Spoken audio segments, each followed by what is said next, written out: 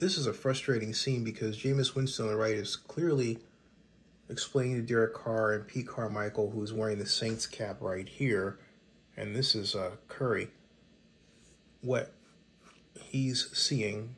He's every bit as experienced as Derek Carr. So watch.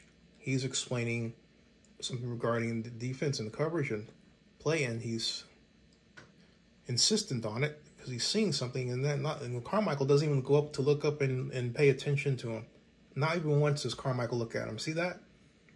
Pete's got an issue with Jameis that is race-based. He doesn't acknowledge him. He doesn't even look at him here. And Pete Carmichael is clearly the problem. And Derek Carr is not helping out or adding to it. And it's terrible.